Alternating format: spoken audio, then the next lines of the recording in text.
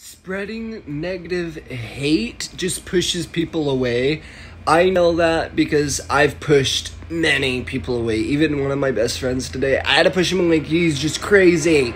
So when people just start spreading a bunch of negative hate towards you, yeah, you don't know when they're gonna do that again, and I'm done.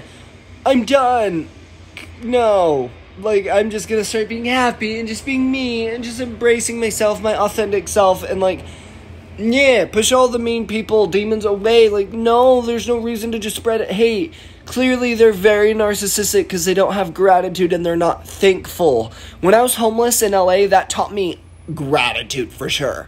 So I'm don't spread hate, be nice, be gay, and be happy. Look how cute these dogs are. You guys can go to the mall and go get the same pair. And what? Have gratitude. Be thankful to be human. We're lucky.